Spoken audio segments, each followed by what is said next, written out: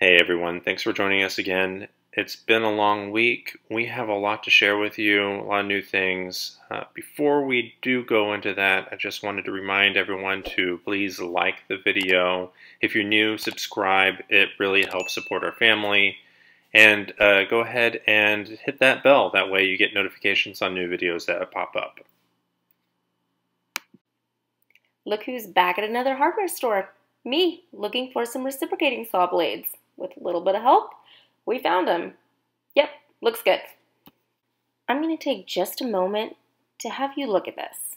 How the base of these seats are. When buying your bus, check the base of the seats. You do not want them to look like this. You want them to be flat.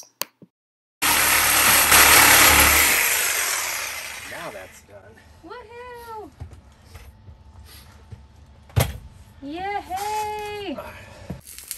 So as you can see, the past couple of weeks have been a little frustrating. The seat frames are bolted all the way through the floor. You have to get on the other side to actually go through and lock the nut that's under there in place. Linda spent a lot of time down there. Some are pretty easy though. You can get to them through the storage compartment under the bus, but others are going to be underneath the bus but above the gas tank or blocked by different pieces of framework on the bus, and it was just really difficult to get to, or even impossible, so we had to start cutting. Fortunately, my father was able to help us out, and we got a lot more done this week. It's really exciting to see and feel this progress finally. As you can see here, this is me just trying to get that flooring, that strip that goes down the center of the bus, really sticky, and we got a lot done. Even Harley had a chance to help, and it was really nice. Oh, I don't like this one. None of these are loose enough to get Well, under. I mean, it's not going to do any good for this one, but I can get these loosened up. Well, what we can Super also careful. do, if we get that, pull this up, then we can pull this vinyl up around it. Yeah. And that would give us a gap. Hook it, pull straight up. There you go. Then you just, there you go. Now, there. Harley did a really, really good job. She was patient with us, and she was so eager to help out, and she did such a good job. And she added to the atmosphere, that playfulness. It was great. With my dad coming by, which we're both so appreciative of him doing this, we managed to get the seats cut out, the final 7 seats that we had just sitting in this bus. Got them cut out. While he worked on getting the bolts out, I started getting the flooring done around them. That way we could get better access to the bolts. He was also breaking the seats down for us, getting the legs off of the backs. That way we could just stock them up a little bit better, and they were a little bit more compact. This really made a big difference in just getting around and maneuvering and having space to work with. And a sense of accomplishment. Actually being able to see some floor space was absolutely amazing. Yeah, it was a very, very big boost to morale, because we were really just getting frustrated and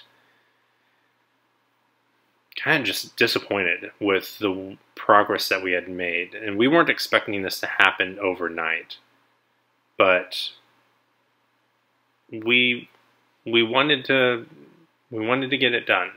At this point, we were also working on getting the emergency seat out. Have to mention this because you don't see it, but Linda is down under the bus working with my dad while I had been kind of watching Harley and Ivy, making sure that they weren't doing anything too crazy around the bus as they wandered around.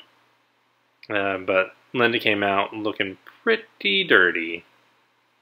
Every single inch of me, it felt like my back, my arms, I even had stuff all over my face, just dirt and grime and spider webs. It was absolutely disgusting, but again, we've been working on getting these seats out for over 2 weeks, so it was essentially anything I can do to get these seats out, yeah, sure, I'll do.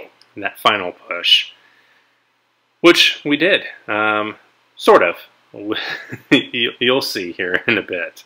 But we have all the seat frames up, and we're really excited about it. Okay guys, so we got pretty much everything out as far as the seats, except for these pesky little legs right there. But yeah, this is where the bus is as of right now. So we are calling it a day. We got some of all the trim up in the middle, so we got some of the linoleum up. We're done. It's hot. Bye. So yeah, it's been a few weeks, and they've been a lot of fun and really frustrating.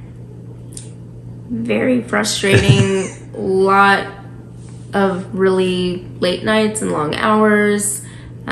Some cuts and bruises along the way. Yeah. We knew that getting into the project, though. We have used more tools, I would say, in the past couple weeks than we have our entire lives. Sadly, that's true. Probably. But we wanted to jump on real quick beyond just showing you what all we've been up to. It's really early in the morning / really late at night, however you want to look at it. Tomorrow, yes. We'll tell you about that a little bit more in our next video. But we wanted to jump on and just talk to you a little bit about some exciting news that has happened this week. That we found a conversion company to do our roof raise.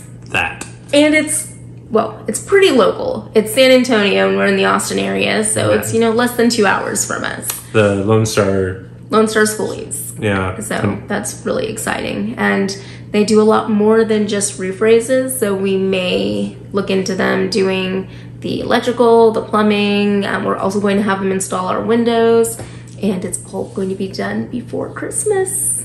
Yeah. We'll go into that process also later on as we get closer to it. We're going to need to figure out just the whole purchasing of RV windows and things like that. So we're learning as you guys are, and I'm sure it will be entertaining at the least. We'll see. But with that, yeah, I want to go to bed. You want to go to bed? Yeah, sounds good. Night. And you always have to take time for a dance party when you have 2 little girls.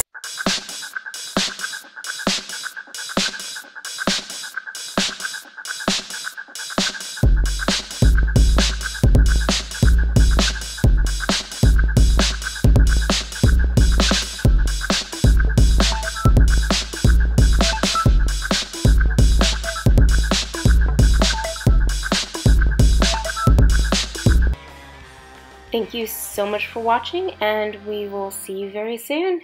Have a good one, and don't forget to like and subscribe. Bye.